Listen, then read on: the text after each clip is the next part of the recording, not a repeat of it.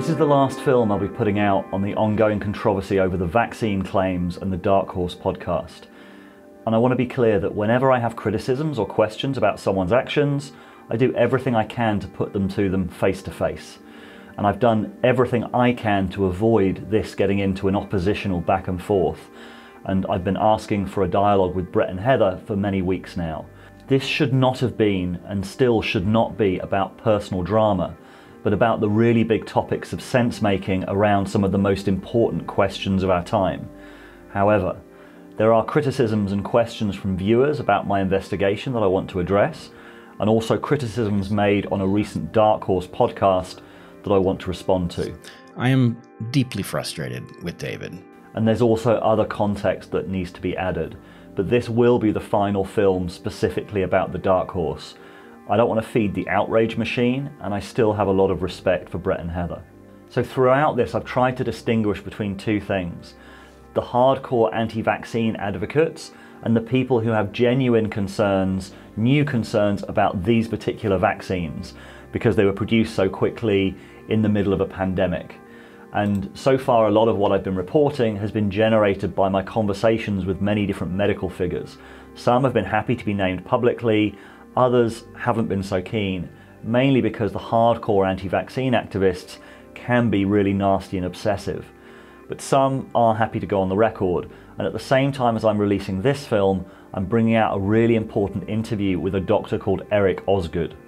Eric was part of the Frontline COVID-19 Critical Care Alliance alongside Pierre Corey, the main Ivermectin advocate, and he's speaking out for the first time about what he's seen behind the scenes and his concerns about the direction that this has all taken. And what do you hope happens now? I hope we hear more from the individual doctors in the group. Come out and say what I know that they believe, that they told me when I've spoken to them, which is that they understand that this is the ongoing harm that is taking place. After these two films, Rebel Wisdom is going back to look at the bigger picture of sense-making. Over the next 2 weeks, we're launching a new series called The State of Sense-Making, with a whole series of deep dives into the problems that this story has shown up. This film you're about to see was recorded mainly as a dialogue and Q&A with Rebel Wisdom members in our digital campfire, with a few additions added later. Welcome everyone to a special Wednesday edition live call on the topic of the recent Dark Horse investigation, the investigation into vaccines, Dark Horse podcast, and all of those really important topics. If this is your first time on the call, this is going to be a slightly different structure. I'm recording this to go out on the channel, and I'm going to be responding to any of the criticisms that have been made, any of the questions that have been raised, sort of in the comments and the Q&A form that we put underneath the film that we released recently. One of the things that I'm very conscious of as well is the dynamics of this conversation, and like part of it is sense making, and is also kind of the dynamics in communities like this. And I want to kind of be clear and sure that people feel able to express their criticisms. I know that some people feel more comfortable on a call like this, some people feel more comfortable on text. So what, for this call in particular, we've done is the Q&A form that we ask people to submit their questions on. I'm putting it in the chat now. You have the option to put any question there anonymously.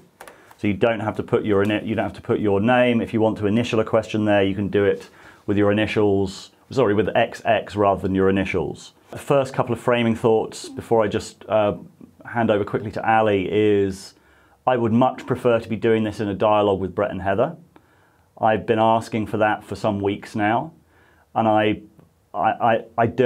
have never wanted it and did not want it to be in this kind of back and forth, which feels oppositional. Just by its nature, it feels oppositional, and that's something I've tried to really avoid all the way through. But they have not wanted that for whatever reason. I'm intending for this to be the last addressing of the topic. I'm going to put it out on the channel as the final word. Certainly my final word. I'm not going to continue to comment on Twitter. But in this in this call, I'm going to address what Bret and Heather said in their last Q&A, and then any commonalities in the questions that have come up, criticisms, and then any questions from this call. And we'll also have, after I do my little sort of presentation, update, which I imagine might last sort of half an hour, 45 minutes. We'll then have an opportunity for breakouts to talk about whatever's come up, and then we'll come back for more of a Q&A after that. I hope that makes sense. Ali, did you have any thoughts?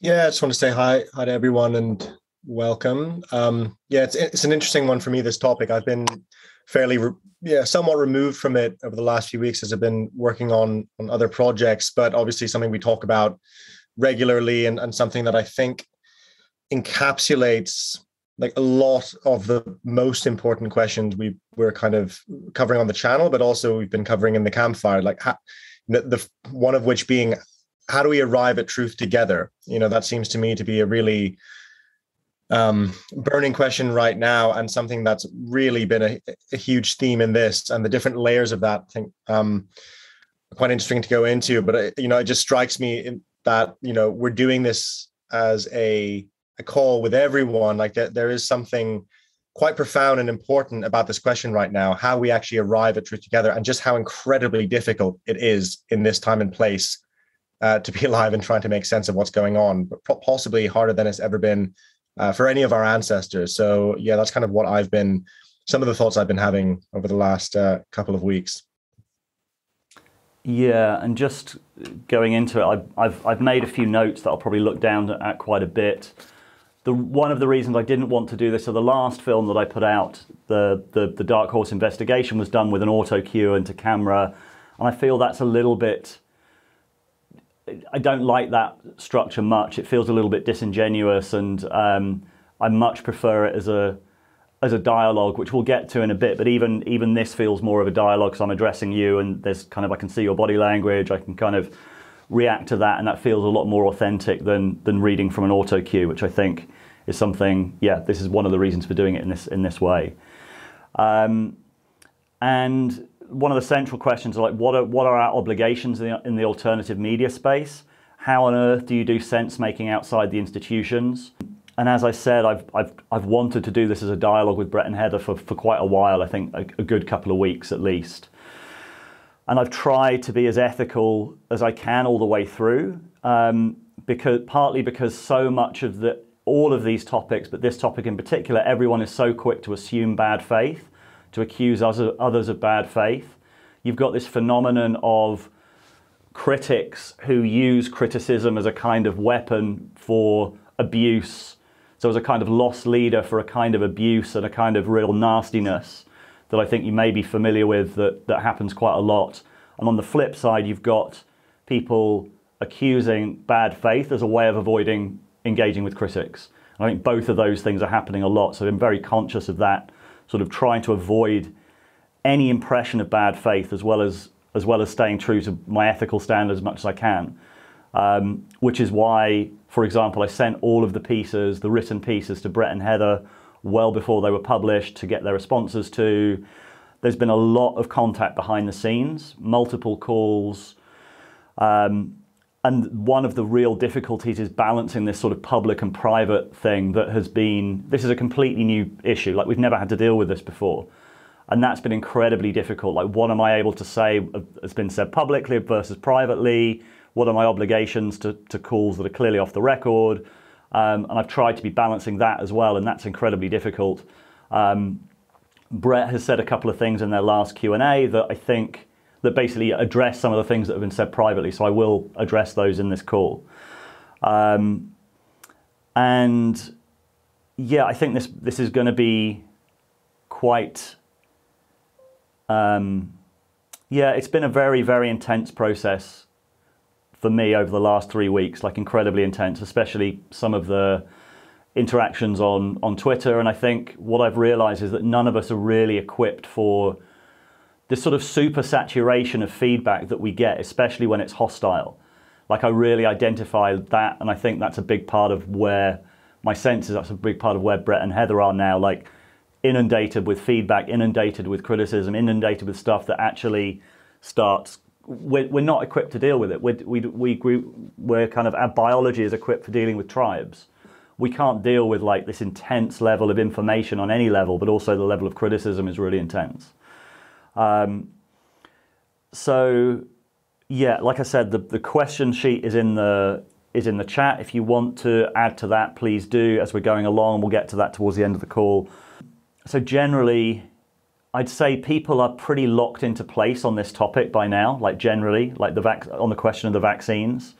There's a huge amount of intensity, in people's personal lives. We had this, we had a call a few weeks ago where we talked about vaccines, and we had some people who were vaccinated, some people who were not vaccinated, and I really appreciated that everyone was able to have that conversation, hear each other's perspectives, and there wasn't any judgment or shaming, and there was actually really touching points.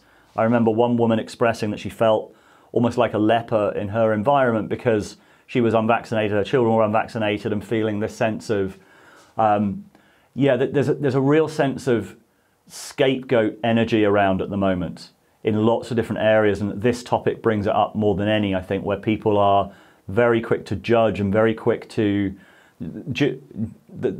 Girard talks about the scapegoat a lot, this kind of idea of that a function of society is this sort of scapegoat that takes the sins on themselves, and that we've got this tendency to kind of find someone to do that to, and it kind of unites us. It's a kind of very interesting theory that we'd like to actually get someone on to talk about it. And for me, it's not about whether you're pro-vaccine or vaccine skeptical. It's about the quality of the evidence and the quality of the sense making. And that's what I've tried to kind of bring it down to, while also feeling this obvious sense of real ethical obligation that these are topics that are now really in my world. They turned up on my doorstep when Bret interviewed these people. I first expressed my concern to him when he had Geert Vandenbosch on. This was long before any of the other kind of people, and my concern was that he didn't challenge him in any way. And Geert Vandenbosch had already been on lots of vaccine skeptical podcasts. It's not hard to go online and find criticisms of his position. And my point was, okay, Bret, what you're doing is upregulating someone who's already got a profile. He's been on Del Bigtree, he's been on lots of these anti-vaccine shows. The least I think you could do is put some of the criticisms to him so he can respond. It's not hard to find those, rather than just allow him to speak and to basically agree with everything he said. And also Geert Vandenbosch has got, he's got his own interest in rival vaccines. Like that, for me, is an important piece of information you should be sharing with your audience if you're going to feature people like this. And I've tried to do the same thing with the concerns about some of the other people that Bret has had on, and some of their potential conflicts of interest or some of their backstory. That means we should at least weigh it. It's not to say that they should be censored or they shouldn't be making the claims, but at least we should weigh up what they're saying in context with a lot of these other factors, and we should be helping the audience make up their minds with as much of the information as possible. And my sense from the beginning is that this hasn't been happening. Bret has been very heavily invested in one side of the narrative, which is kind of rebels speaking up against the mainstream and anti-consensus and contrarian, and like that's a really powerful narrative. That's a really, really powerful narrative, but it's only part of the story. And the censorship is a powerful narrative, and all of these things are really powerful, but they're not the whole story. So can we tell the whole story? Can we tell the story about, yes, there are corrupting factors of the mainstream, yes, there are issues that we need to be worried about with the way that the debate is being framed, the way that these hugely powerful interests are involved in the conversation, all of these really important topics that Bret is bringing up, but also recognize that there is another part of the story as well. Can we hold that, not only the antithesis, not only the consensus, not only the antithesis, but also the synthesis? And how do we begin to do that? How do we begin to create sense-making processes that go for synthesis? And that's really what I want to concentrate on after this is resolved, because that's the central problem we'll have to deal with long after this is over. I also want to say that it's not about the interpersonal drama either. A lot of people focus on that. It's about these crucially important topics. I still have a huge amount of respect for Bret and Heather. And it's not about whether you like or dislike particular figures, whether you trust me or you trust Bret and Heather. Like, I don't think that's relevant. It's like, what's the quality of, because otherwise you're just proxying your sense making again. You're just proxying your sense making to different people. So this is really about following the arguments, following the evidence, and making up your own minds. That's really what we've tried to be about since the beginning. So yeah, that was one of the comments just before I bring Ali in. One of the comments was, well, you're a journalist and Bret and Heather are scientists. It's like, yes, I'm a journalist. I'm not trained as a scientist to evaluate claims, but I am trained to evaluate claims in a very different way. And I've been speaking to the best people that I can find who are scientists, who are medical figures, who are reliable sources of information. And I've been speaking to them and trying to weigh what they've said. And Bret and Heather are evolutionary biologists. That's their area of expertise, and they're clearly well outside that area of expertise. They're obviously very, very smart people. I wouldn't argue with that, but I do think they've got caught in a very small bubble of information. And I think what I'm going to go through in a minute is going to hopefully demonstrate that. Yeah, Ali, did you want to? Yeah, so we thought it would be useful to before going into the nitty gritty, which is complex. We thought it'd be useful to kind of zoom out a little bit and just place some of what, I wanted to place some of what I've been observing in this, in the context of some of the ideas we've covered on the channel really from the beginning. And I think the first thing that comes up for me in this, and not just in terms of Dark Horse, but in terms of the wider conversation around vaccines and everything that's going on, is that we can't really talk about complex ideas together without integrating what we know about how we think in the first place. And a big part of that, and something I've been researching, especially recently, is just the nature of cognition and the kind of fallacy that we think in rational terms, which is a kind of hangover from the Enlightenment, but it's also kind of a popular idea. It's kind of, we're going to have a reasoned debate. Even the idea of a debate is kind of a sense of, you don't do ad hominem, you don't talk about the person. It's just, we're speaking at the level of ideas. And, of course, there is value to that. But we know from huge amounts of research that our cognition isn't really that rational. In fact, we make decisions emotionally first and then post-rationalize them. That's worth checking out the work of Antonio Damasio, is famously one of the first people to look at that. And so, this is something we've been talking about for quite a while. And way back, like, I guess 3 years ago, when the intellectual dark web was kind of at its heyday, we started talking about the need for an intellectual deep web. So, and by that, what we meant is a way of making sense of these complex ideas that doesn't just aim for the rational, but starts to integrate an understanding about how we kind of come to new ideas, how we process information, and integrating inner and interpersonal development. Because without that, we're making sense with what John Vervaeke would call a kind of a cracked frame. Without the ability to zoom out and look at our frame, we're stuck in reality tunnels. And I personally see that happening everywhere all the time. And we all do it. Like, we all fall into these reality tunnels. Why is it so difficult for us to change our minds? And I've recently come across something called the backfire effect, which I think is worth checking out. And this is basically the phenomena of when we try and convince each other of that the ideas we're holding are wrong, it often has the effect of it further entrenching our belief in that idea. And the neuroscience around it suggests that the closer that idea is linked to your identity, so if it's a political idea or if it's a religious idea, the more intense the effect. And this all came out maybe 10 years ago. People started talking about this, but I think it's really it's something worth knowing about ourselves, and it can be changed. Like, it's argued quite how much, but it does shift with enough contrary info. So good information in the information ecology is incredibly important because it does help us change our minds. And then the last piece is that I've really been thinking of a lot, is that all of this is happening within the context of an incredibly intense time in our culture, and a lot of unconscious drives and forces are moving through culture and moving through each of us. And so there are valid concerns over like authoritarianism. And there's also a valid breakdown of trust in institutions. There's a reason we don't trust our institutions. But at the same time, the complexity is that, as Joseph Henrik talked about in a film we put out right before all of this, actually about 3 weeks ago, weird people, Western educated, industrialized, rich, and democratic, we developed a particular cultural psychology whereby institutional trust is actually built in to our psychology. So our sense of safety in the world, our sense of coherence is built into institutions because we don't have kin networks that we can trust. So that adds a whole other factor, I think, and to the complexity and the intensity of the current information landscape. And it's a tricky one. This is something I've been thinking about a lot, is that the tension between leaving the old institutional frameworks, building new ones, and the Wild West. And we've talked about this. David's called it the uncanny valley of sense making. It's like we are in this Wild West of figuring out what's going on.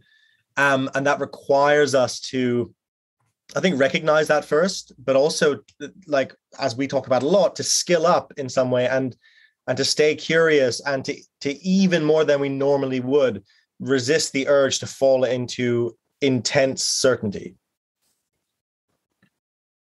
Really good points. Thank you.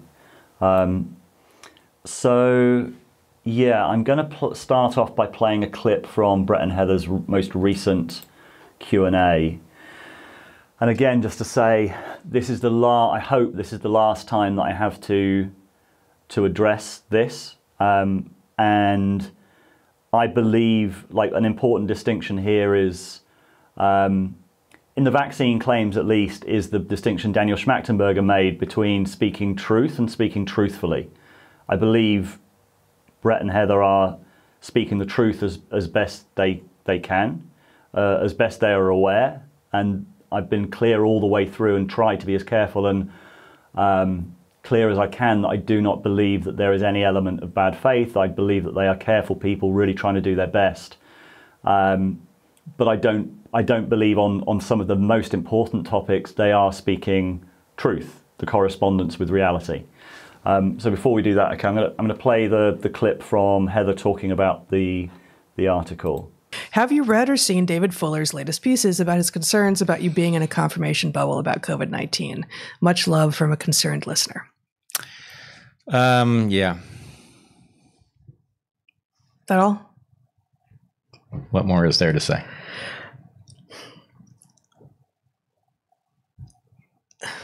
I mean, there is a lot more to say, but basically, there's been very little careful scientific pushback. There's been a lot of social pushback. And what we have said privately to people is this feels very postmodern. It feels very familiar. It feels very much like there's a social universe and a set of social conclusions that people insist that we must come to. And trying to figure out what is actually true should not interface with that social universe, nor does social pressure change what is actually true. And so we have made a conscious decision to not be talking about it as much anymore, absent big changes in what we understand to be true. We are not going to play defense. We are not going to respond to critiques that don't have new information in them, and the people making them know what that means. And there's just a lot of evidence that continues to grow that suggests that the position that we have laid out, both in what we wrote and what we have said on many previous episodes, holds. And if that changes, if anything about that reverses, we will absolutely come to you, our listeners. I know that Heather thought that the Aereo article was postmodern because she told me. And as I said to her then, the reason for that is that I took out all of the evidence from that article because it felt like a really awkward fit. So the Aereo article was published at the same time as this Medium article, which is about 25 pages long and contains all of the evidence. The piece that was put out on the channel was also only contained sort of fractions of the evidence. It was kind of, you can't really do that in a podcast, so we spent weeks pulling together as many claims and counterclaims as we could and put them into that Medium document for as much evidence as possible. And the Medium article starts with their Substack piece that they put out and criticizes that. The interesting thing is, like, thinking about this as well, I kind of wonder why so many of these conversations end up becoming personal. And I think it's because as a public intellectual, and probably as an academic as well, like, academic discussions are notorious for getting personal very, very quickly.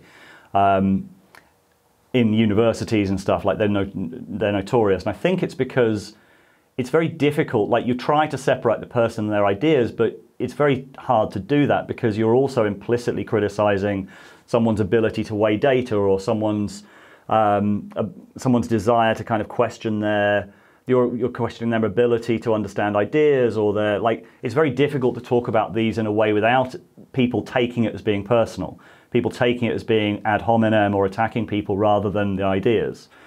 The issue that I've got with the claims that they've been making in that Substack article, and then in particular in some of the podcasts as well, is I think far too many of them could not be made by anyone who was in dialogue with anyone with medical training, or even with a certain degree of common sense about kind of what's been going on thus far in the pandemic.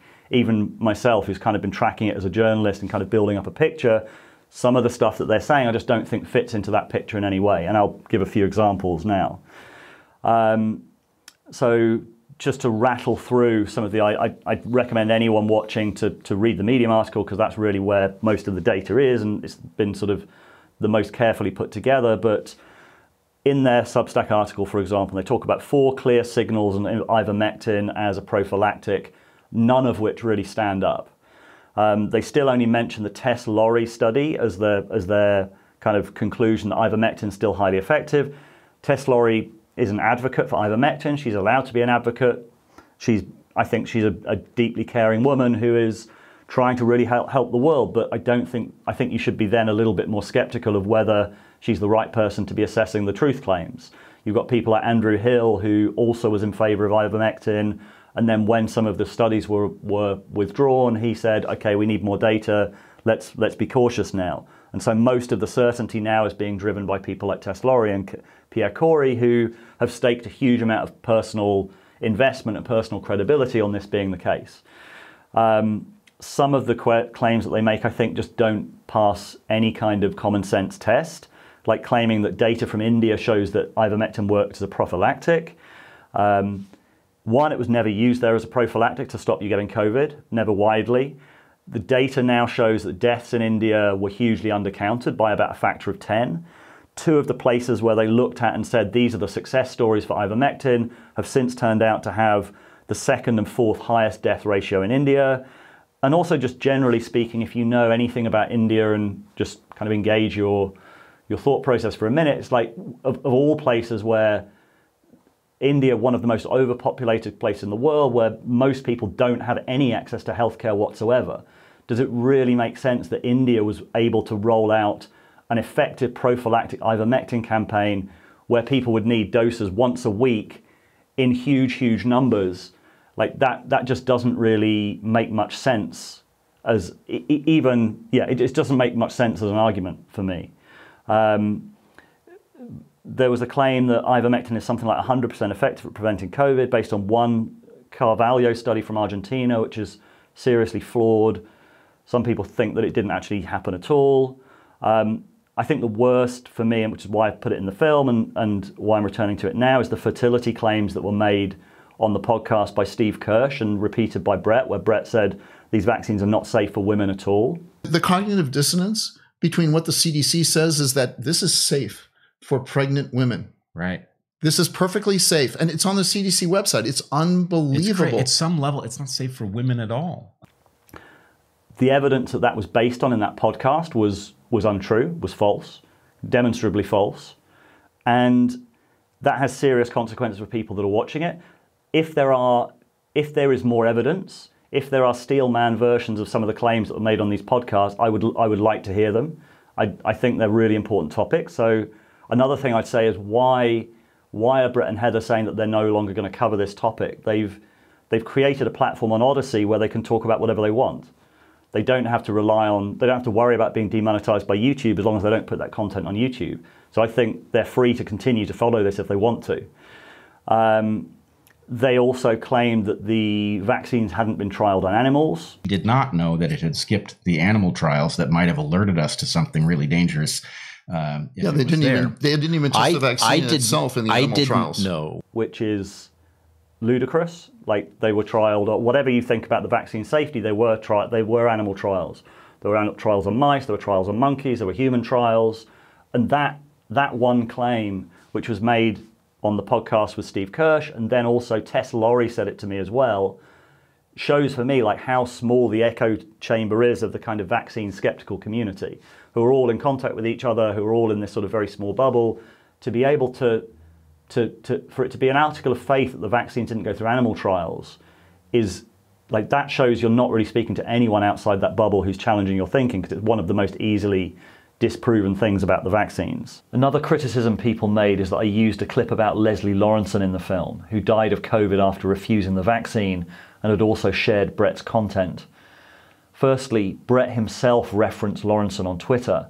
Secondly, I made sure to include Bret's perspective that it was clear Lawrenson didn't follow the dark horse too closely, as they have been clear since the beginning of the pandemic that COVID was really dangerous, which Lawrenson didn't believe. And the reason to use it is that this is clearly relevant. Bret and Heather have become arguably the most high-profile vaccine skeptics in the world when they started boosting these claims and hosting these figures. And the death of Lawrenson illustrates the stakes involved, and his death was a major news story across the world. If you don't like that, then sorry, but it's an editorial judgment that I stand by. And the one that I did single out in the film, and I think I'm coming back to because I think it's the most peculiar argument for evolutionary biologists to be making, is the argument about the vaccine trials creating the variants. So it was an argument that Geert Vanden Bossche said that the vaccines could create variants. And I had a long back and forth with Bret about this, where he told me, no, Vanden Bossche has been proved right. And I said, what do you mean it's been proved right? That all of the argument is that the vaccines are not a perfect, because they are leaky vaccines, then you can have variants that will escape the vaccines. So that was Geert Vanden Bosche's argument. He said we should stop vaccinating in the middle of a pandemic because we might create variants that will escape the vaccines, and it's dangerous. So if you think about what that means, it's kind of a numbers game. The more people who are infected, the more people who are vaccinated, the more chances for a mutation that will overcome the vaccination and then will spread among vaccinated people. It's a pure numbers game. And so I had this back and forth with Bret, and Bret said, he's been proved right, just look at all the variants. And I said, Bret, what are you talking about? These variants emerged before there was any vaccine penetration. Like the Alpha variant came from Kent in the UK before the vaccines existed. The Delta variant came from India where there's no vaccine penetration. Like, what? I don't understand what you mean. And so I'd had this back and forth, and then in their Substack article, they addressed that with a claim that was the variants emerged because of vaccine trials in the countries where they emerged. In India, there was a vaccine trial. In Brazil, there was a vaccine trial. In the UK, there was a vaccine trial. And I said, hang on, Bret. Like, the whole point is that Geert Vanden Bosche's argument is a numbers game. It's like the more people, the more vaccinations. If it's this easy, like if a small vaccine trial can create variants, now that we have such penetration by the vaccines, we would be seeing variants happening on a daily basis, on a weekly basis. We'd be overrun with variants if it was that easy to create them. Like that for me is such a peculiar argument to make as an evolutionary biologist, or to evolutionary biologists, that it really looks like they were trying to kind of reinforce their point about Geert Vanden Bossche being correct and look for the first argument they could find. I don't know where from, but it just doesn't add up. It's like the odds of that being the case, that the variants actually came from these vaccine trials, is very, very, very, very, it may be proved true. If it's true, that is incredibly big news. That is front page news everywhere. every newspaper in the world would print that. Like the Delta variant that's ravaging the world, that's keeping us all in lockdown, was caused by vaccine trials. That's huge. That would be of interest to everyone. And this, which is why I don't think it's the case. And also the odds are incredibly low that it happened because of vaccine trials. Also, how many vaccine trials were in how many different countries at what time? Is it simply the case that these 4 countries had vaccine trials and everywhere else didn't? I think that's highly unlikely. That's another huge story that I don't believe in a conspiracy big enough to stop that getting out. Like, these kind of stories are being picked up by health journalists all the time. Like the breakthrough cases around Delta are being picked up.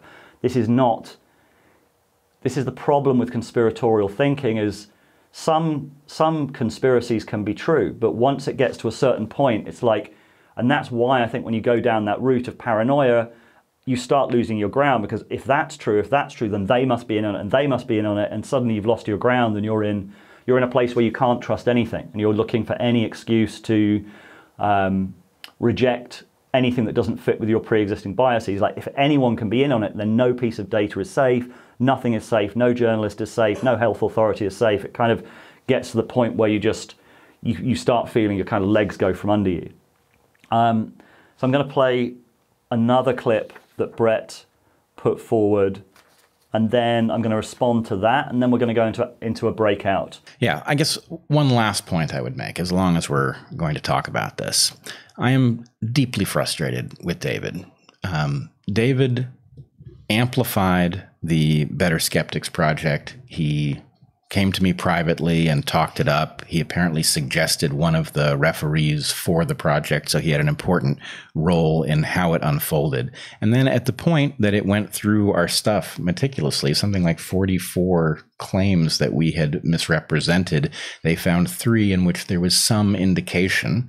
One of them we should probably come back to at least. But nonetheless, the point is, he amplified the process. Right? I thought this is a dangerous way to do this. It's prone to several different kinds of bias that I don't see protected against in it. And I was very concerned about, a process that, incentivized, instead of people having skin in the game, it incentivized them to go nitpicking and all of this. But anyway, in the end, it gave us not a totally clean bill of health, but a remarkably clean bill of health in light of how much landscape and how many complaints certain people had made. So given that process concluded, and that process does say something about the quality of what we've been doing here on Dark Horse, didn't David have some obligation to say, well, here's the process that I suggested might evaluate this, and here's the conclusion, which is not what he did. He actually circumvented it.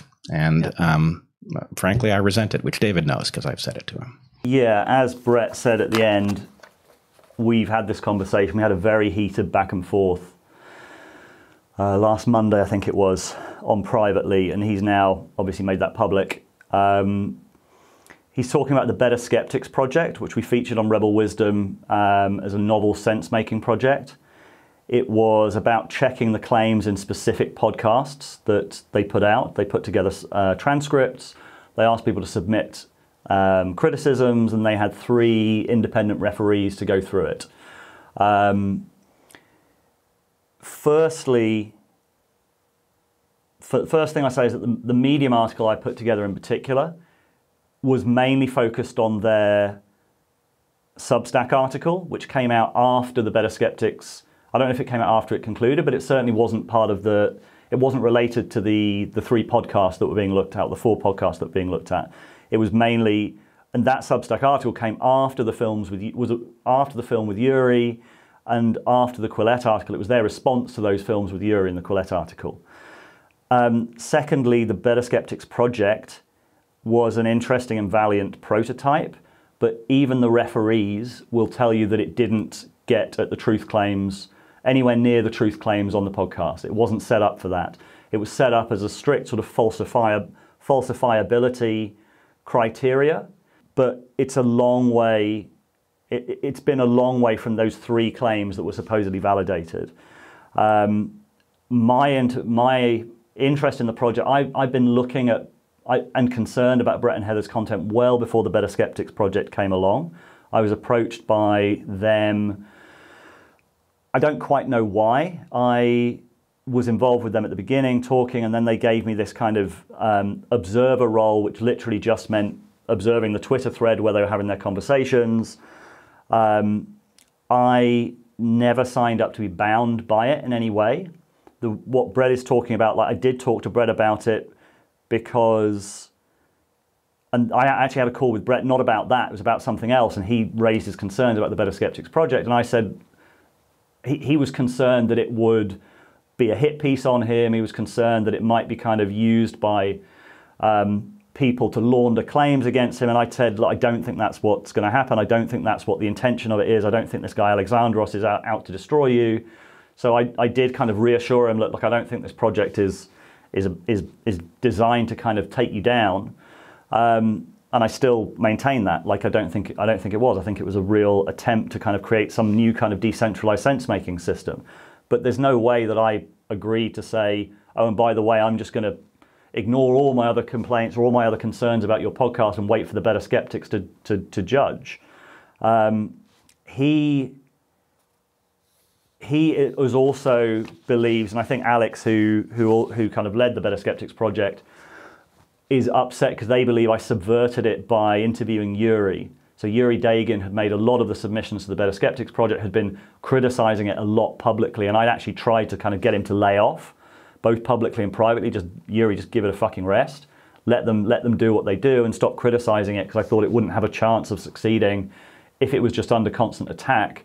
And I also thought it wouldn't have a chance of succeeding if it wasn't getting submissions from people outside Bret's bubble. And Alex, who created it, is a super fan of Bret and Heather's. Like, he's a massive super fan of Bret and Heather's, and I knew that would be a problem for people trusting it to make submissions, which I talked to him about at the beginning. So yeah, Bret and Alex believe that my interviewing of Yuri before it was completed was an attempt to subvert the process, which is not true. Like, the reason I interviewed Yuri, so Yuri came on, he did his presentation. The reason I interviewed Yuri is because Bret and Heather referred to Yuri 2 or 3 times, referred to the Quillette article, and pretty much dismissed him to their audience. Dagan's other favorite argument here has to do... Still with regard to this Argentina paper. Yes, with regard to the Argentina paper, is that it can't possibly have had this effect. And the way Yuri Dagan knows that it can't possibly have had this effect is that the decay rate in the blood of ivermectin is such that the number is way below the threshold of Yuri Dagan's belief for effectiveness, right? And so because it falls below the Dagan threshold, Yuri thinks that it can't have had this effect on their physiology, right? But no, I mean, this is an incredible argument because, for one thing, it rather assumes that Yuri Dagan knows how it does or doesn't work. That graph is very scientific looking. I will grant Yuri Dagan it's a very scientific looking graph, and it's a very scientific sounding argument. And in any case... Yeah, I mean, it does use some words that sound sciencey. Yeah, right, exactly. Like Half-Life, right? You know. But anyway, enough razzing Yuri Dagan for his preposterous argument. They're getting, 100,000 viewers each time. They were pretty much kind of saying, Yuri has no signal, everything Yuri says doesn't make sense. And I thought, I don't think that's fair. And I also don't think that's fair to the ecosystem and to the sense-making commons. My real, and if you watch the piece with Yuri, I don't think you can watch that and come to the conclusion that he has no good points. I don't think that's possible. There's clearly some signal there, even though he's a bit of a dick. And I think Yuri wouldn't mind me saying that about him. I was doing this for the health of the information commons. I thought, okay, it's not fair that people are clearly exposed to all of the counterpoints. They're not exposed to the arguments. So that was the reason I interviewed Yuri. And if you watch that interview with Yuri, I am proud of that interview. I challenged him on many points. I put Bret and Heather's counterpoints to him to get him to respond to it. I did that in as ethical way as I could. I didn't just get him on and agree the hell out of him, which is what Bret's done with all of his guests. I tried to treat it in an ethical way, and I tried to put all of the counterpoints that I was aware of to Yuri at the time. I think there had been criticisms of the Quillette article and the way that you expressed yourself that I agree with. I contacted you soon after that article came out, and maybe we'll start here. I contacted you soon after that article came out. And I said that whatever you were trying to do, whoever you were trying to reach, I thought that was a real tactical error by you and Claire Belinsky to have such loaded language in the Quillette piece. You used phrases like, talking of Bret, his promotion of outright quackery during a pandemic that has killed more Americans than any catastrophe since the Civil War is immoral. And I thought that was a very short-sighted thing to do, because that kind of language, framing it in terms of shaming and morality and those kind of topics and that kind of language, I thought would be likely to turn off anyone that you might reach, because for a good reason, I think people are well aware and suspicious of anything that looks like bad faith or anything looks like loaded language or emotional language. So the bad faith, man. So yeah, how do you respond? How do you respond to that, Yuri? First of all, I think people don't understand what bad faith means when they use this term. Because, I mean, legally, bad faith implies that you have some ulterior motive of doing something and you're actually faking whatever the reason you're saying you're doing has. Like, if I was doing this, calling Bret out or using whatever the language to, I don't know, get views or fame or, I don't know, being paid by Pfizer to do this, that would be bad faith. I'm not. I don't care about views. I don't care about followers. I don't have a Patreon. And I stand by that piece. I think it was the right thing to do. It got a mixed reaction. Obviously, some people liked it. Some people thought he had good points. Some people didn't. Like, that's sense making. That's people making up their minds. That's being exposed to the whole story and making up your mind for yourself. It leads to a really big question, though. Why did the case for ivermectin get caught up and entwined with the much more dodgy anti-vaccine arguments? And why are there such close overlaps between them? So things have been moving pretty fast since we did our piece on ivermectin called For and Against a few weeks ago. I said in the last piece, whether or not ivermectin works well, the narratives were on one side that it was proved to work, the evidence was overwhelming, and the only answer why it wasn't being used was that it was being deliberately suppressed. There's a drug, it has positive effects. Why am I not seeing it discussed more? And then as I went deeper into the evidence, and as you all generated more evidence and put it into the world, and as the natural experiments that are in the world revealed themselves and showed the very same pattern, it became clear that this was actually taken in the aggregate. The amount of evidence is incredible, right? This is a very clear signal. It'd be hard to miss it unless that was your purpose, unless you had some confusion or reason not to want to know. On the other, it was that the data was quite low quality and lots of the argument didn't add up. And I said in the last piece that the former narrative is now clearly disproved.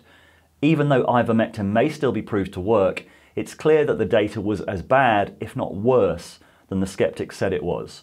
Now, Gideon Meyerowitz-Katz says that fully a third of the ivermectin research wasn't just shoddy or dodgy, but probably didn't happen at all, was clear fraud. The legacy media is starting to finally catch up with the ivermectin story. Recent reports that around 70% of the calls to the Mississippi Poison Control Center were related to ingestion of livestock or animal formulations of ivermectin purchased at livestock supply centers. And the case is clearly falling apart in real time. As I said earlier, in the last day or so, people who've been working with Pierre Corey at the Frontline COVID-19 Critical Care Alliance have been distancing themselves from the anti-vaccine messaging coming from the organization. Eric Osgood, MD, said he was truly sorry for any role he played in the turn this took. And as I said, I'm releasing an interview with Eric at the same time as this, and you should really watch it if you're interested in hearing what's been going on behind the scenes. Yeah, it sounds like you're getting attacked from all sides by trying to hold a nuanced position in the center, which is kind of interesting. And yeah, I'm a pharma shill. I work for Bill Gates. I'm paid by pharma, and I'm going to be, I get a lot of references to Nuremberg and other things because I'm convincing people to get the vaccine. I'm going to be put on trial for crimes against humanity. And then on the other side, I'm a snake oil salesman and a ivermectin huckster pusher, pushing quackery and snake oil when I don't think I'm either one of those things, but I guess people can say whatever they want. So I'd like to offer an apology to Pierre Corey. We asked him for an interview on a couple of occasions, as I reported in the last film, and didn't hear anything back. Since found out that we had an out-of-date email address. We are now in touch, and he has been invited to appear whenever he'd like to respond. And something I'd really, really like to ask him is why a seemingly ethical and honourable guy like him has gotten caught up with someone like Steve Kirsch, a man who even the Dark Horse comments thread realised was a bit of a wrong-un. Oh, you don't think it's possible, right? So when a doctor sees a miscarriage and says, I've never seen a baby like this in my entire career, where it's so bloody and the brain is split in half and so forth. So I'm going to say this really clearly. If you're pro-Ivermectin or vaccine skeptical, and you don't call out the obvious bullshit on your own side, then you are proving yourself to be untrustworthy. Kirsch has made many clearly false claims based on either accidental or deliberate misreading or misrepresentation of evidence, and corrected very few of them. I will never host Steve Kirsch on Rebel Wisdom for this reason, but if you do want to hear him demolished in a debate, then check out the recording with Avi Bitterman. I'll link to it below. Why don't you use the control group? I'm not even talking about a control group. You're so lost. You're so lost right now. Look, all I'm telling you is that you're so lost. All I'm telling you right now, you're not following the words I'm saying. So the question it raises is, how often do people have to show that they say things that are not true, fail to correct them, fail to call out the bullshit on their own side, to show that they're not trustworthy? All of these people in this email thread and that we featured are discredited by their association with Steve Kirsch. So something else that I talked about in the Medium article but didn't mention on the channel was talking about Robert Malone, because he comes across as everything that Steve Kirsch wasn't in that appearance on the Dark Horse. Sober, well-judged, with real gravitas, and is probably becoming the key figure in the vaccine skeptical camp. I think it would be good, I'll link to this recent article that appeared in The Atlantic, which I think was very balanced, talked about in a positive way, included quotes from a former colleague who says that he could have been eligible for a Nobel Prize, but that he's screwing it up now. He's framed on Bret's podcast as something like a reluctant whistleblower. As the inventor of mRNA technology, firstly, it's really unclear if he is the inventor of mRNA vaccines. It's pretty rare for one person to be considered the inventor of any scientific discovery. Most of the credit so far has been going to a woman called Catalina Carrico, although it's definitely true that Malone was involved in the process of vaccine development. So the way that he's framed on Bret's podcast, whistleblowers are a key part of journalism, and one of the principal things to look out for as a journalist dealing with a whistleblower, a big red flag, is whether they had any major fallings out with their previous workplace. So whether they have an axe to grind other than just revealing the truth. And if you look at Malone's website, I think he's changed it now, but it originally talked about how incredibly angry he was at being written out of the history of these vaccines. He called it intellectual rape, and his wife said it left him with PTSD. So again, some people will say this is ad hominem, but I think this is part of sense making. I don't think he should be censored, and I think he should be in dialogue with people who disagree with him. But does that experience that happened to him affect what he's saying and what the evidence that he's putting forward and what he's looking for now? Humans are human, so I think we should weigh what he's saying with that knowledge in mind. Again, I'll link to the Atlantic article that's got a lot of good backstory below. So something I've tried to pull apart since the beginning is the anti-vaccine hardcore and people who are just concerned about these novel vaccines and have quite well-founded concerns about vaccines that were created so quickly in the middle of a pandemic. But there's a huge overlap between the two. And I think what people maybe need to know and don't know, that maybe people who've acted as journalists and have been around this kind of topic for a while know, is that the anti-vaccine ecosystem was very well developed before the pandemic. And with social media in the pandemic, it was ready to spread and take over. So one good example, the main figurehead of the movement is a guy called Andrew Wakefield, who every British journalist is aware of because it created such a huge scandal and was a huge failure of the media. So Wakefield claimed in 1998 that he discovered a link between autism and the MMR jab in the UK. This was a paper published in Nature magazine, one of the principal scientific journals, and got a huge amount of coverage in the media. Eventually, Wakefield was investigated. He was struck off. The way that this is framed by anti-vaccine activists is that he was the victim of an MSM smear campaign. This is completely untrue. In fact, it was the MSM, the mainstream media, that boosted his claims for months. And that was why it had such an impact on journalists. It took one investigative journalist, a guy called Brian Deere, to dedicate years of his life to researching and understanding what happened. And he found out that Wakefield's study that was published in Nature, which was only of 12 children, wasn't what he had claimed. Wakefield's study was paid for by a lawyer acting for the families of the kids, trying to find proof that they could use to sue the vaccine manufacturers. Wakefield was paid nearly £500,000 for his work. He'd also lied about the kids all happening to attend one London hospital. He'd flown some of them in from America. His study, and this isn't the end of it, there were incredible things that he did, like taking blood from kids at a birthday party. His study was fraudulent from beginning to end and fell apart under scrutiny. We actually pulled together a short briefing document on Wakefield that I'll also post below. The Lancet retracted the article, and Wakefield was struck off and disqualified by the General Medical Council in the UK after the longest hearing in history. Wakefield was a classic old Etonian, eccentric Englishman, really arrogant, and refused to ever consider that he could have been wrong. After he was discredited here in the UK, he left to go to America, where he became a superstar of the anti-vaccine circuit and produced films on vaccines that were promoted by the likes of Robert De Niro. And this is why the anti-vaccine movement discredits itself, in the same way that many of these figures are discrediting themselves by not calling out the bullshit from people like Steve Kirsch.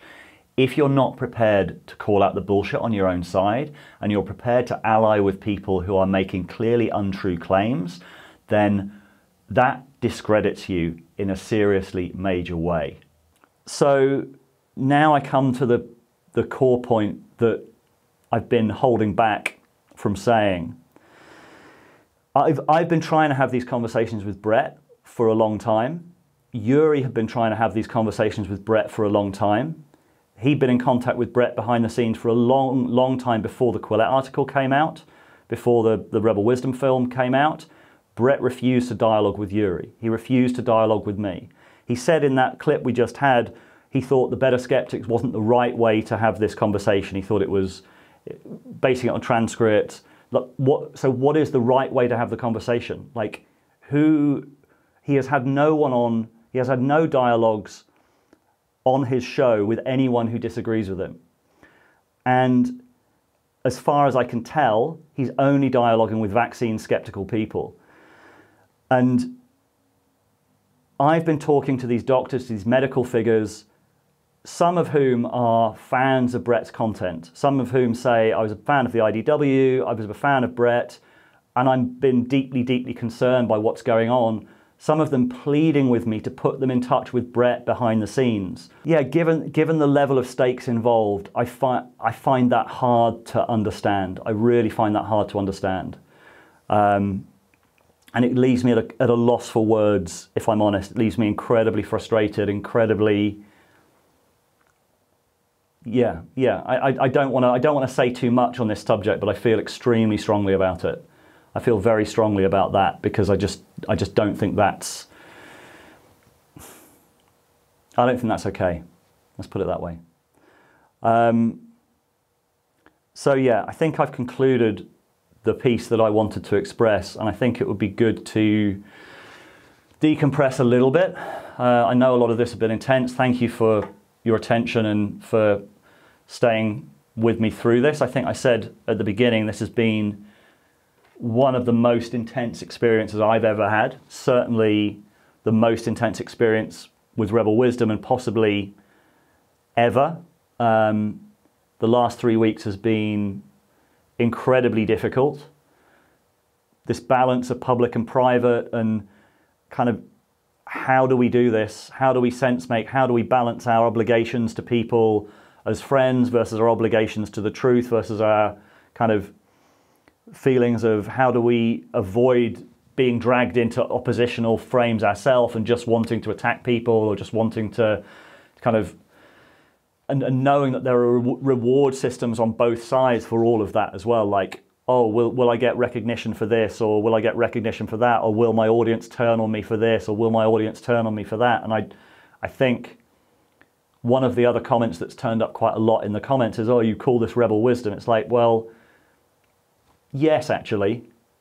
I think challenging your own audience and putting out stuff that you know is going to get you attacked, yeah, I'll stand behind that. I'll stand behind...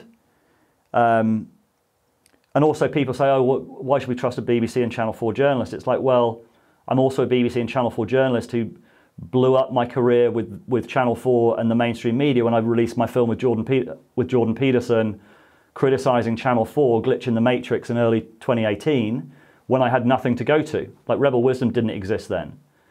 So yeah, people trust for whatever reasons they will, but all I can do is say what I think to the best of my ability, and people will make their own judgments.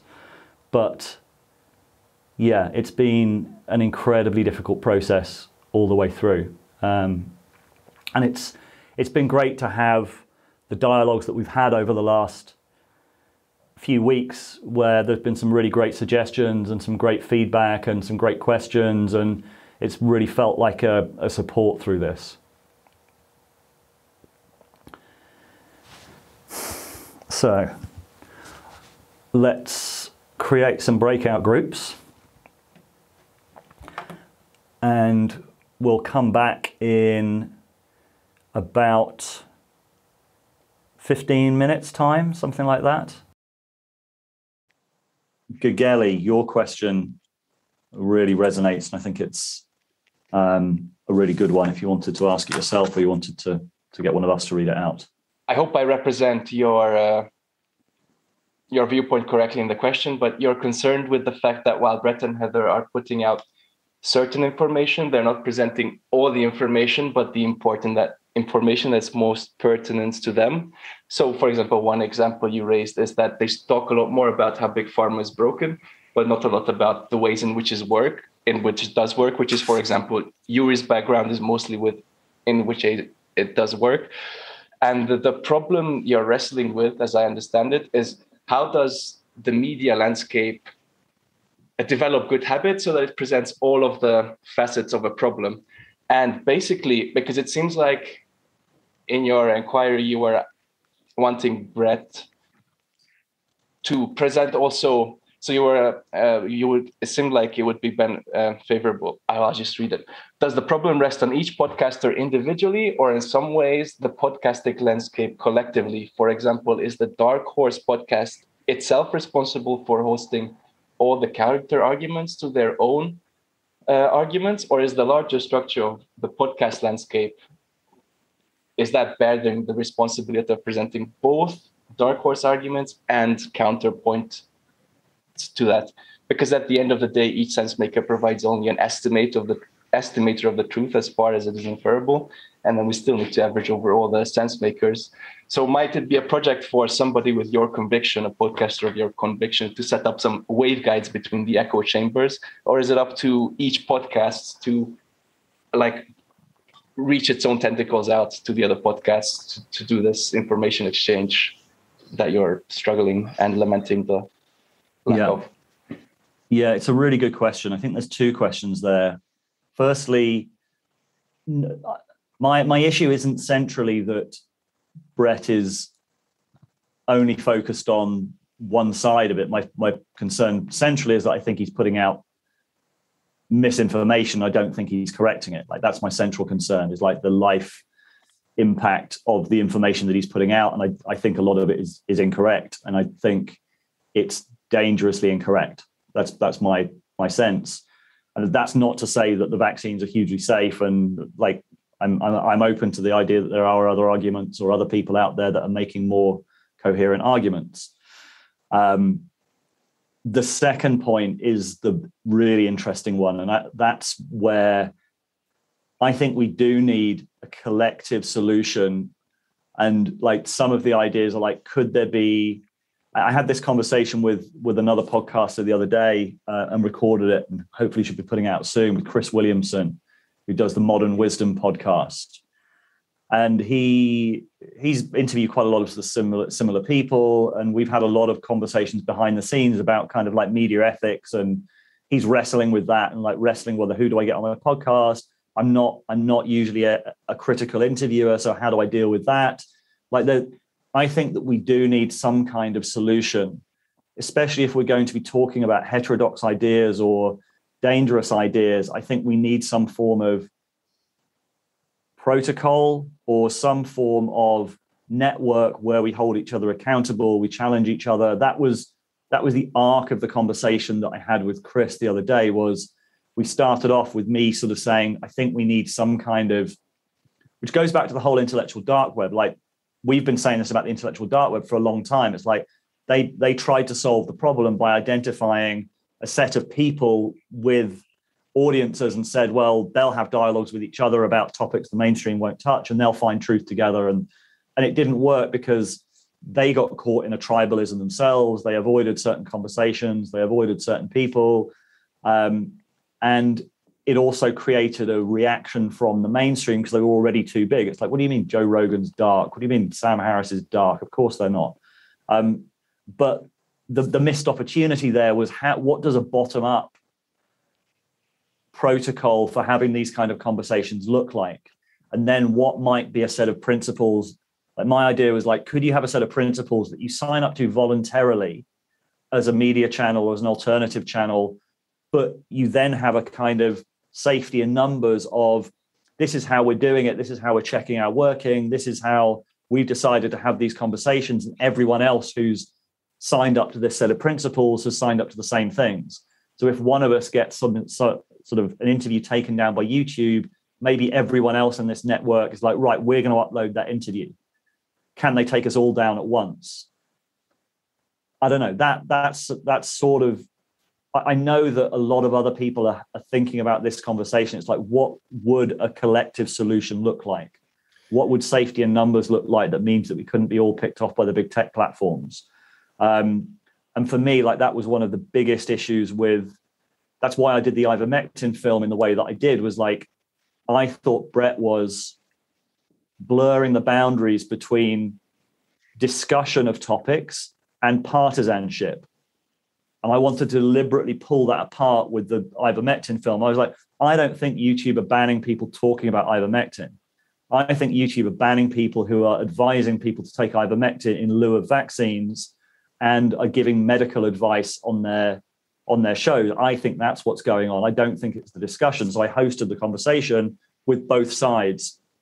YouTube still took it down, but I think that was an algorithm thing. And I think they put it back up when they reviewed it. And I said, look, this is what I've done. This is what, but the truth is that YouTube were within their rights to take it down. When I actually looked at the YouTube rules after they took it down, it says that there's no exception in the YouTube rules for talking about something in a journalistic way. They said, if anyone makes claims about ivermectin on your show, you can be taken down. And it's like, well, Tess Lawrie made those claims for sure. The fact that I challenged her on those claims, and I also had someone making the counterpoint, doesn't matter. Like, YouTube were within their rights to take it down. And I don't know why they took it down. I don't know why they put it up. Like, how do we do, like, that's unworkable. I suspect the reason they put it up is I was able to email them and say, I'm a journalist. I've been a journalist for 20 years. No one else is able to do that. Or not, some people are, but very few people have that kind of ability to say, look, I've followed Ofcom guidelines. I've done a journalistic job here. So we're all exposed to whatever the tech platforms want to do. So we have to, I think we have to form some kind of a collective process. And yeah, I'd like to be involved in that. I mean, another comment that people criticize, like, oh, you want to be the final arbiter of sense making, or you want to be the final arbiter of the alternative media or whatever. It's like, I don't.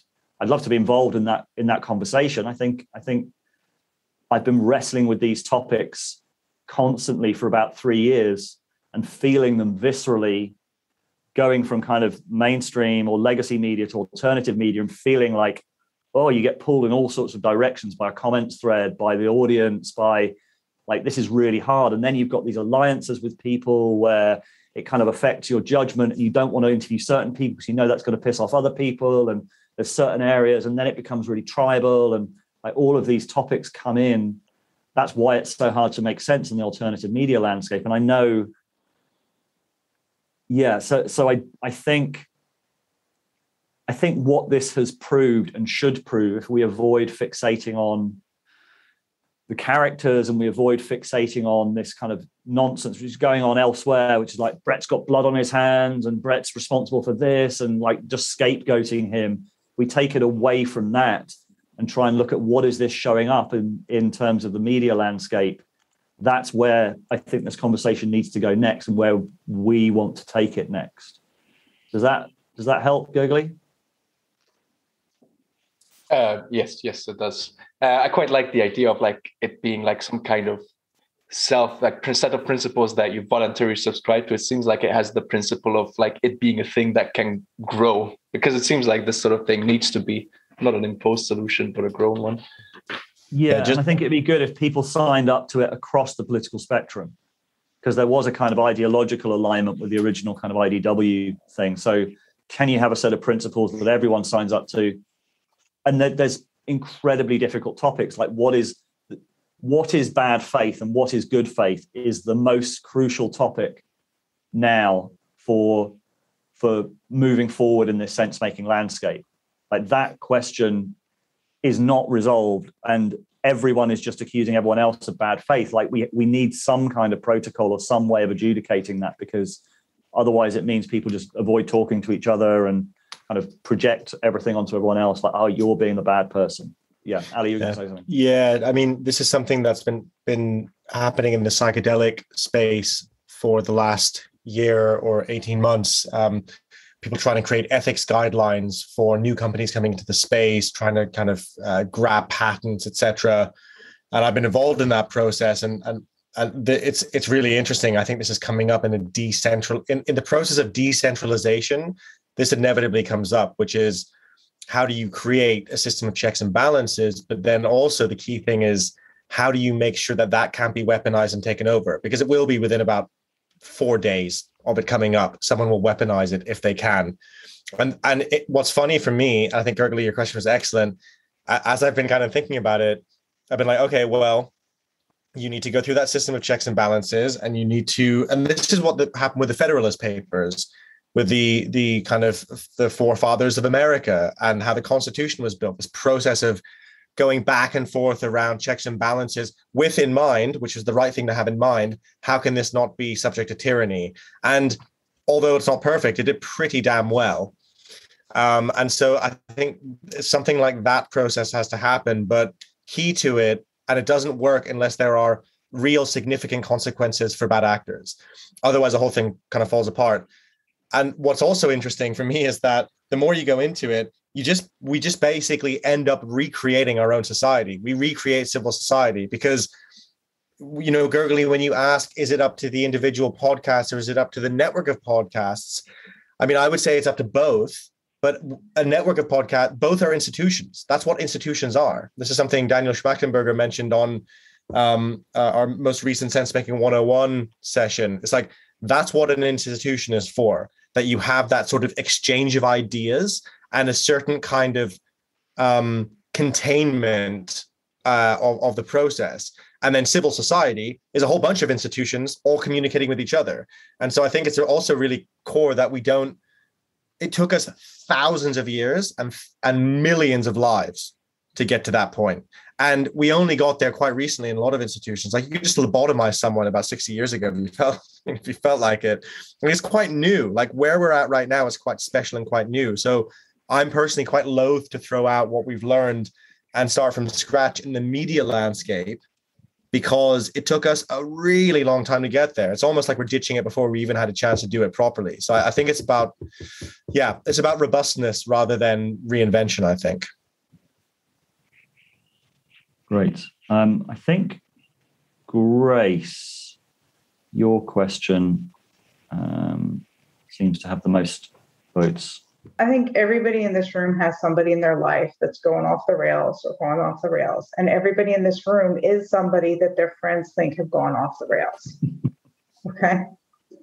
So where do you stop saying we need you to deal with this point, whether it's ivermectin or the vaccines or masks or whatever? Where do we stop saying we need to get you to see straight and start saying, okay, we need to rebuild our relationship because I see that one of us or both of us are going off the rails and we need each other, and stop talking about the issue and put it aside. I was married to somebody who was right wing, and I think you all know that I'm not.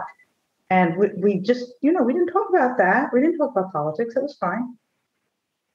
But, when do you say we need to stop arguing about the thing and start building our friendship and our love together so that one or both of us doesn't separate? Is there a moment where you could see, looking in retrospect at this set of conversations, that would be the moment? Yeah, it's a good question. And also, there's a kind of hierarchy of importance of why, in the same way that sometimes friends are wrong about things, or they do things that you kind of privately will say, you sure about that? That doesn't seem like a very sensible idea. Like Bret's Unity 2020 idea, I thought was kind of pretty kooky and kind of, it was bizarre as an idea. But whatever, it's like, I don't feel the need to kind of harangue him over that. I might kind of privately say, hey, are you sure about this? Like Tulsi Gabbard and Dan Crenshaw as non-political figures, you really think that's kind of a good solution? But it's like, it's neither here nor there. But when you're into the area of like this particular topic, which is why Sam Harris was under such huge pressure to say something and put out the 2 podcasts about Bret, I think there is, like, lives are at stake. On whichever side, lives are at stake. If Bret's right, lives are at stake. If Bret's wrong, lives are at stake. There's an ethical obligation to speak out and at least say, this doesn't make sense. This doesn't make sense. Maybe there is a better argument for the points that you're making. Maybe there are more credible figures making the points that you're making. So that's the idea. Like, criticizing the ideas and criticizing the points should be a sort of like, okay, maybe you can up your game. Maybe you can find more credible people. But yeah, I think there is a point where you let it go, and that for me is after this. Like, I think I've said everything I've got to say. Other people can take up this fight. I don't feel the need to. I know a lot of people would sort of say, well, are you going to host this or are you going to host that? And maybe if there's inquiries out at the moment to some of the kind of the main vaccine skeptical people and some doctors to potentially host a debate, which I've offered to do. That may happen, but it's taking the personal dimension out. It's taking and I don't know. I hope that at some point in the future we can come back together and heal the relationship. We've still got a lot of mutual friends. We've still got who are aware of what's going on, and I've kind of been in touch with as well. Names that you'll be familiar with. And so I think that obviously helps if it comes to kind of needing to rebuild the relationship afterwards. But it's a really good question, Grace. I think it's good. I mean, the observation is that, immediately you went back to the debate and not to the question, right? And not to the relationship. And also that we tend to think like, yeah, but it's too important to stop discussing when we know we're never going to have an influence on that person as the relationship is deteriorating. So it's not an either or. Yeah. And I think just bring it back down to earth. It's like, that's why this topic, I think, has got so much resonance for so many people, why it feels like, honestly, this last 3 weeks has been kind of felt like being plugged into the mains a little bit. I think because of the energies around this topic, the fact that everyone feels like they have a dog in this fight. Everyone has had someone in their life or someone in their families. Either they're the ones who are skeptical and they've had other people putting pressure on them to kind of do something that they feel is against their will, or the other way around, they've got people in their lives who they feel are putting others at risk. Like, these are hugely difficult topics, and it's, as I said at the beginning, I'm glad that we had that conversation the other week where everyone could express themselves and people felt that they were able to talk about their attitudes without feeling judged. And I hope that we can create that space around these topics, even if it's really difficult to find that kind of space out there in the world. And this was a question that came up last week in our sense-making course when a participant asked, how do you make sure that you don't go off track? What we've tried to do since the beginning is have those honest conversations as clearly as we can and develop those relationships of real, honest reflection, what Peter Lindbergh calls friendships of virtue, where you have enough people around you that you trust to tell you when you're going off track, that you know will give you those, will tell you that. And I have that, for example, with Peter. Ali and I have that process with each other where we know that if we don't confront dynamics in the relationship or in the company then they will show up. Like all of these, you're just cruising for a fall if you ignore things that you know actually need to be addressed. And obviously those things are magnified under the pressure of success and attention and all of those things. So and I felt that really intensely over the last few weeks because I have felt that level of attention. I know that other people have been looking at what Bret's been up to for quite a long time and have been deeply concerned about it. So I know we've got eyes on us, and I felt that extra level of jeopardy, and it's brought a new level of kind of consciousness of trying to be as ethically scrupulous as I can be, while also feeling like even that process, like, God, how fucking sanctimonious is that guy? Like even that starts becoming like, look at who the fuck does that guy think he is? Like talking about ethics all the fucking time. What a prick. So, I mean, what can you do about that? You're in a bind. Like either you do the kind of ethical game as best you can and try and talk about how you're doing it, but then you come across like a absolute arsehole. So you're caught one way or another, but that's the only way. Yeah, that's the only way I know how to act. So that's how we're trying to do it. But we'll all fail. We'll all do things. We'll all fail in some ways. But I hope that I and we have built up the relationships over the time we've been doing it that will keep us accountable. And I feel like the success we've had so far is because of that alignment that we've managed to achieve, in as much as we've managed to achieve it so far. Right. So questions come in. So is the paradigm of giving equal voice or platform to both sides of the argument or discussion past its use by date when there are so many detailed nuances and facts that provide a tiny puzzle piece in a hugely complex picture, as well as the apparent dissolution of our left-right political field? How can the discussion platform be moved beyond pro and anti? Yeah, this is a really great question. And the other thing that this topic, I think, has demonstrated for me and hopefully for everyone is just how infinitely complex even the smallest topic is. Like even the topic of the effectiveness of ivermectin. Like it's an incredibly complex conversation. The vaccines, they're incredibly complex. They are massive things to look at. And so I think it's true that like the idea of both sides, I think, is now obviously not the case. And I think this also points back to that some kind of solution has to be. So before this actually all kicked off, I was talking to Peter Lindbergh and a few other people about what would it be to kind of create sense-making squads around these topics. Like you could have kind of an informal sense-making squad where you got together and you had people with sort of relevant backgrounds in the different areas. And I guess a lot of the people we know are already involved in those informally. A lot of them are kind of in touch with each other quite a lot behind the scenes. And I know during the pandemic, the likes of Jamie and Daniel and Jordan and Tristan Harris and people like that were in groups together, kind of doing a lot of kind of sense making and trying to respond to things that were needed, like very practical things like masks and medics and all of that sort of stuff. But I think some kind of,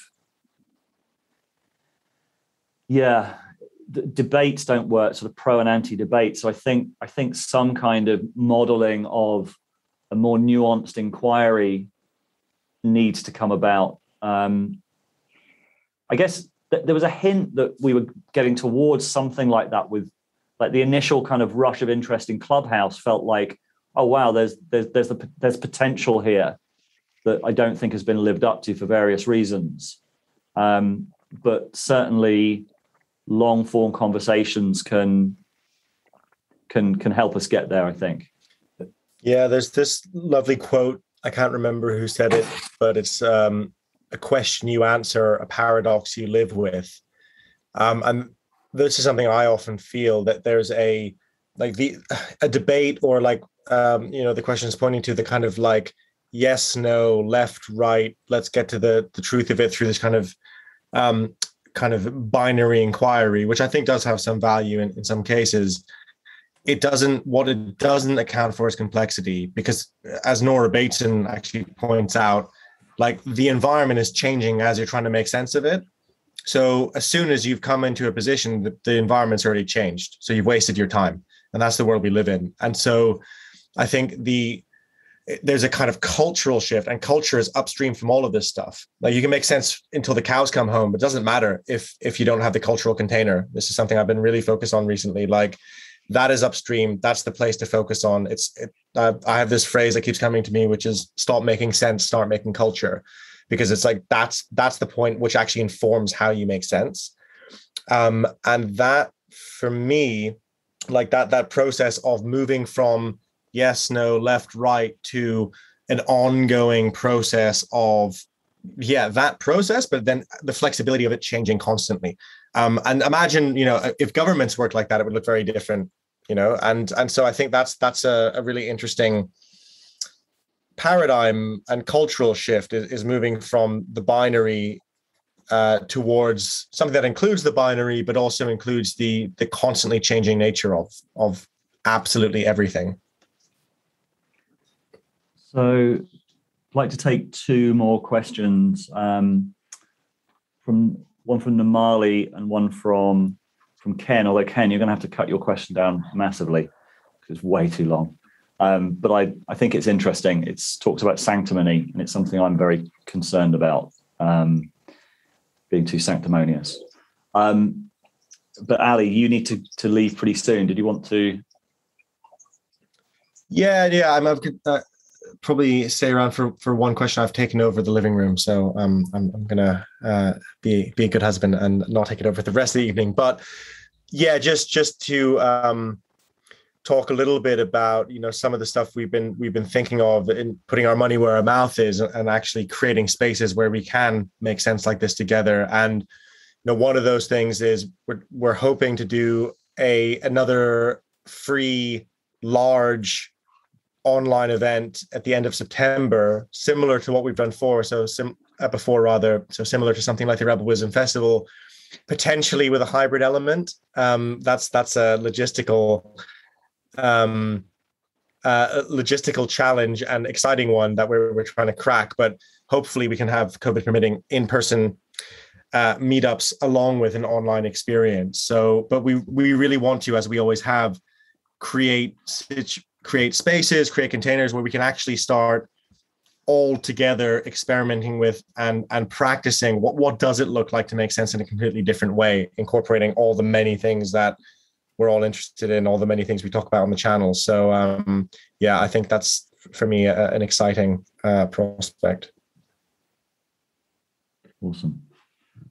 So I was going to quickly answer Ken's question, then finish with Namali's question, because I think it's a good end point. Ken, are you there?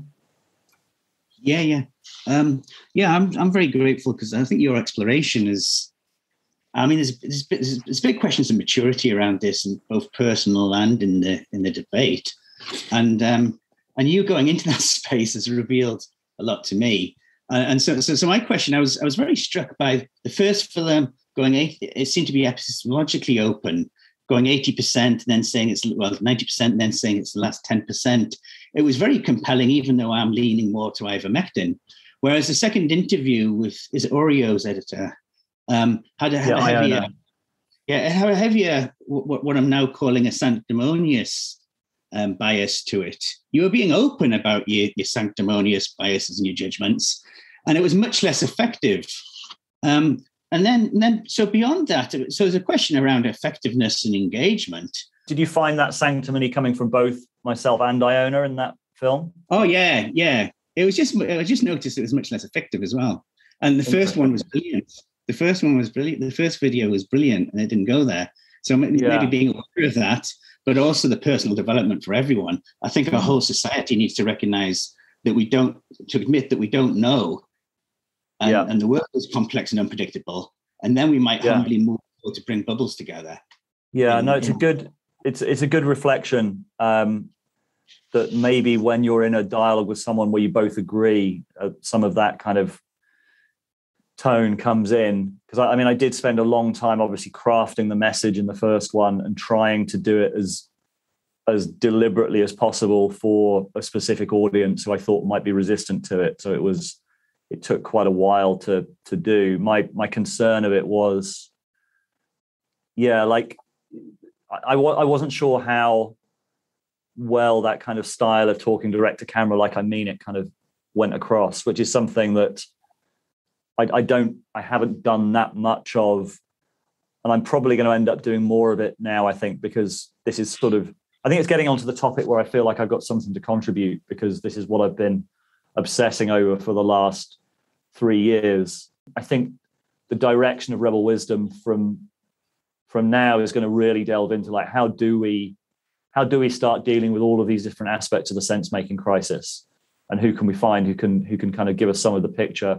We're about to put up a film tomorrow of our talks at the Wilderness Festival, which was an amazing event that we did last weekend, and we had a conversation with Alex Krasadomski about sense making, and he had a really good point where he said it's more about how do you create healthy communities of dialogue rather than censorship. Everyone talks about free speech and censorship, but it's like, how can you create?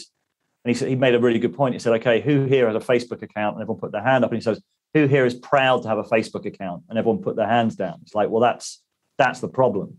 How do you create communities where people are proud to be part of, because they then become you don't need to censor people in those. Like there's good norms of behavior, there's positive role models, there's healthy communities, there's healthy dialogues. How do we create more of those?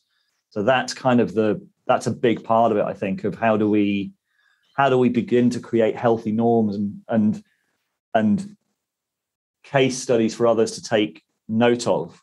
So that's where I think, that's where I think our attention is going to go from here.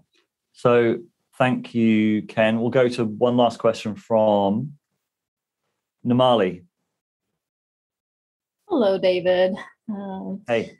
Yeah, I mean, basically, some of what I was writing about in my question has been somewhat addressed already in some ways. Basically, I am realizing, like many of us are, I think, is mainstream and alternative. I'm not talking so much specifically about vaccines or any of that, but a little bit more of a meta, how do we go about this whole question? I think the greater purpose of both alternative and mainstream is probably that we're trying to sense make, if in our own different ways.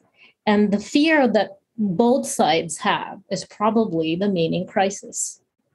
So in between, if alternative nor mainstream are going away, I think we have to the trap that we've all fallen into is whether is it mainstream or alternative. And instead, I think we have to arrive at a place that it has absolutely got to be alternative and mainstream.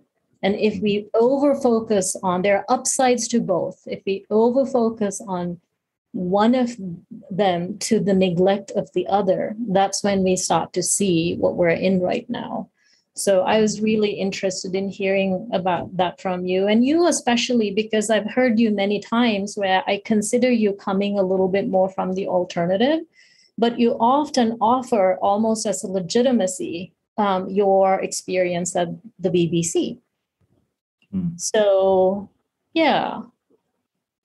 Yeah, it's a weird paradox that even now when I introduce myself or I ask for interviews with people, I tend to bring up my background with the BBC and Channel 4 before I mention Rebel Wisdom. And this is after sort of 3 years doing this.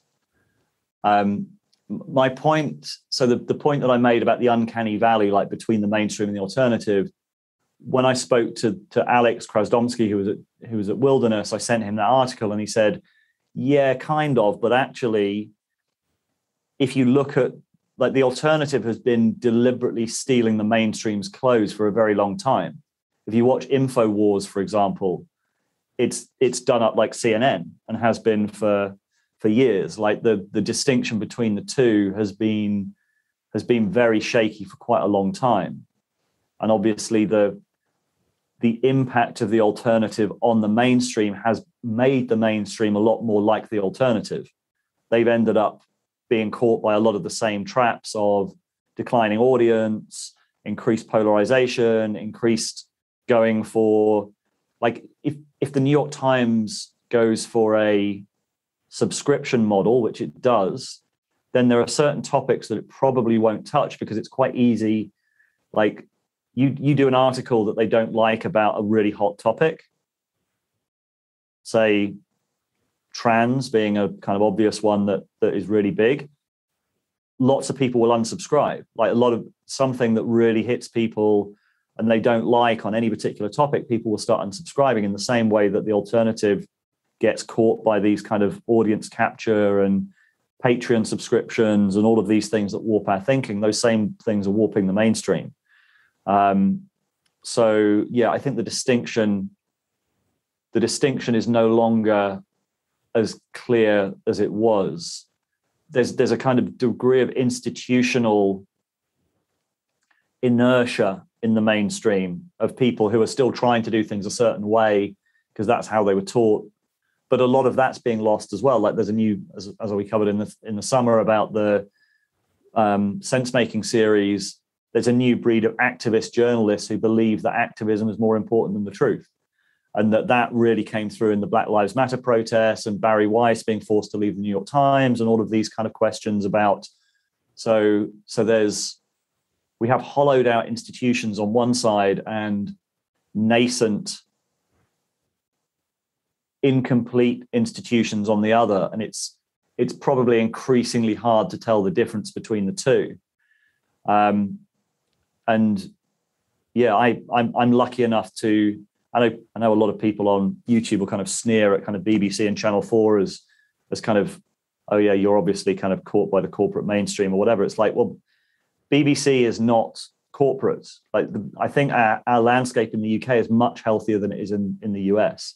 The US is entirely corporate. It's been corporate forever. Like, there is no public media with a kind of duty to inform. And you can argue like how bad the BBC has got, and I will agree with a lot of the criticisms of it, but it had a lot of institutional force for an awful long time. Like, it was an incredible invention, a kind of hand's length from government, holding government to account, doing incredibly well. Channel 4, the department I used to work for, won the International Emmy like 3 years out of 4. While I was there, it's considered one of the best TV news stations in the world. And the BBC, I think, still has that institutional backing. And that I don't think the US has. Like, I think we actually have a healthier culture of truth seeking in the UK compared to the US. And that's maybe where, yeah, we'll see. I think the distinction is no longer really as clear as it was. Does that answer your question, Namali? Sure. Yeah. I mean, I think it's just a sort of a. I mean, I really appreciate what you're doing, and I think I guess my invitation is just we're in a world of sort of more polarities rather than sort of getting stuck in the trap of feeling like we have a problem to solve. I think we do have problems to solve, but I think we miss that there are polarities. And whatever is in a polarity, just like masculine and feminine, or work and play, or inhale and exhale, we cannot do just one thing. We cannot just do alternative. We cannot just do mainstream. And then to remember that, you know, each of those things that we might put in a poll, they are in different stages. There's postmodern both. There is pre-modern both. And there's post-progressive both as well. So it's just sort of freeing, and I guess I'll just hope that maybe you can find some comfort in that as well. And thank you. And I feel like this whole process has given me a lot more editorial confidence in a way that I didn't maybe have before, especially kind of being going through that fire of like, because I do feel like we've had some kind of a legacy audience, especially on YouTube as well, from like the Jordan Peterson films and the IDW content, and like deliberately kind of steering into that feels like I'm much more interested to look at those questions of what does a synthesis look like, and I think I've got more confidence to steer into that after this process, which is kind of a relief as well. So we're at 2 hours. So thank you for everyone who stayed for all the extra time, the really great questions, and like I said, the support over the last few weeks has really been invaluable to kind of make sense of this together. Coming up, we're going to have the campfire gathering next Monday. Thank you, and please do, as we traditionally do, unmute yourself and say goodbye and see you soon. Hey, thank you. Goodbye. Bye. Thank you so much. Thanks, everybody. The film you just watched was a conversation that happened in Rebel Wisdom's digital campfire. So to join conversations like this, to submit questions, stay for the after hours hangout to talk about the ideas in the films, and to practice and develop some of the skills we talk about on the channel, check out the membership options. There's 3 different levels of membership. Sense makers get to join our regular Sense Maker showcase events with some of the most interesting thinkers around. And also the monthly Wisdom Gym sessions, where we speak to and also have a chance to work with some of the world's best teachers and facilitators. Explorers can join the Rebel Wisdom Book Club sessions, the monthly philosophical journey sessions, and also the regular Skills Academy to practice skills like mindfulness, sovereignty, and sense making. And from now on, all members get to join our monthly AMA sessions with us, where you can ask any questions about anything to do with Rebel Wisdom.